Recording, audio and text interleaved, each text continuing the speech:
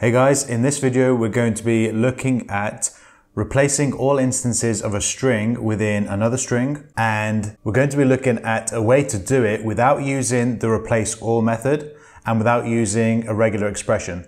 Now the reason we're looking at doing it without using the replaceAll method is because you may have already seen down here I'm getting an error when I'm trying to use the replaceAll method, and that error is the replaceAll is not a function.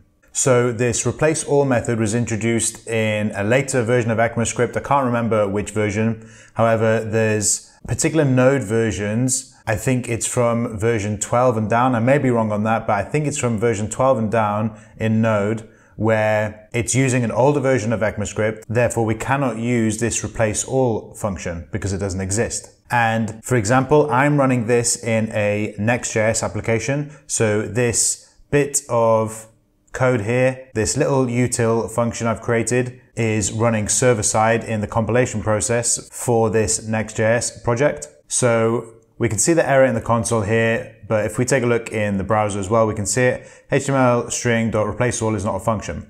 So there's actually a really simple way around this, and that is using string split. And I promise you this tutorial will be over in just a split second.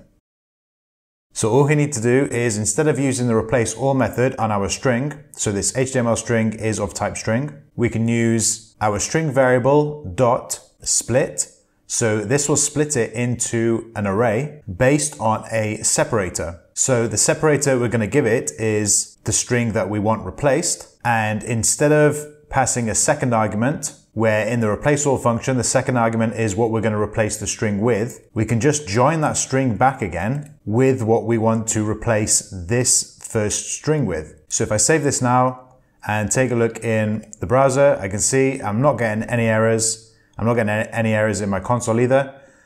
And that is the super simple way, without regular expression and without the replaceAll method, to replace all instances of a string in another string.